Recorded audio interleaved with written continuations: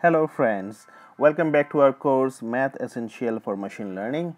And before we continue with our journey, first let's see what actually is machine learning, and during this machine learning what are we actually trying to do, right? What are we trying to figure it out? And it's very becomes convenient if we can understand the crux of it, and if we can have a very simple example around it, right? All right. So, for example, I want to buy a house in the city of Pune in India. Okay, but my problem is I don't know based on what I should be predicting that what would be my cost of the house, right? So what I do is I go to that area where I want to buy a property, and I ask few people and get some rough idea, right? And see based on that what would be the size of the house and what would be the cost price of or sale price of that house, right? So after that experiment I got these 5 records here.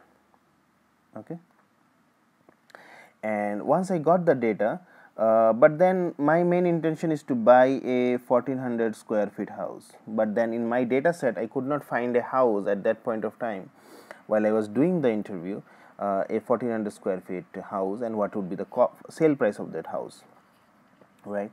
So but it seems that there are some relationship between the area of the house and the sale price.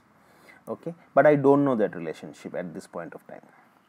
So what I do is I call a very good friend of mine and ask him, hey, can you tell me the relationship of the this is the data, and can you tell me the relationship between this area of the house and the sale price? And that day when I called him, he was very busy and he roughly told me, you know what, the sale price is nothing but a fixed value, which is the minimum sale price of that house. When I was speaking to him over the phone, I realized that that doesn't seem quite correct, but nonetheless I had nothing better to do right? So I agreed to his point. I said, okay, fine, then the minimum sale price, right, in this case is $175,000, yeah, a fixed value. And I thought, okay, then this is the relationship, and but then it seems the relationship is not actually as close to the reality, right? So that means there are some error in that assumption.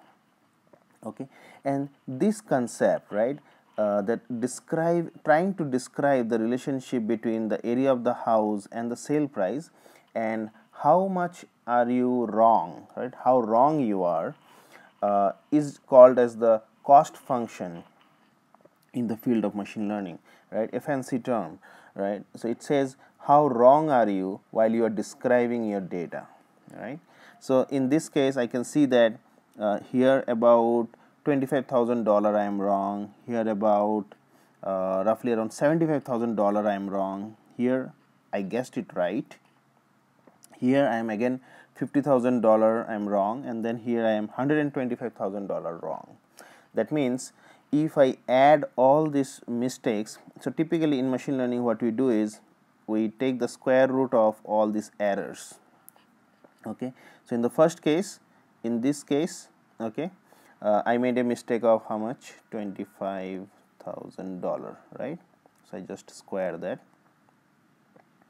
Then in the second case I made a mistake of around $75,000.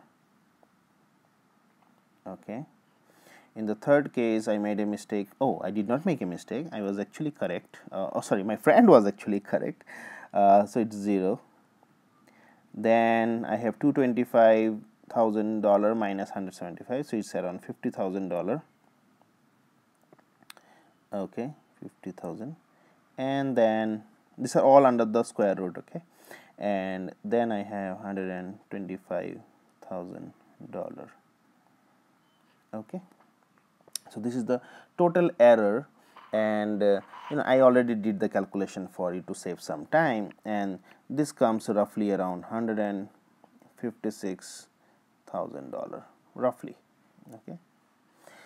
Okay, So that means if I follow my friend's suggestion, then I will be making a mistake of plus minus $156,000. So that means if I predict a house, the sale price of a house for a 1400 square feet, I am going to be off by a huge value, and that is not acceptable. I don't have that much of spare money to waste. Okay, so that's not a good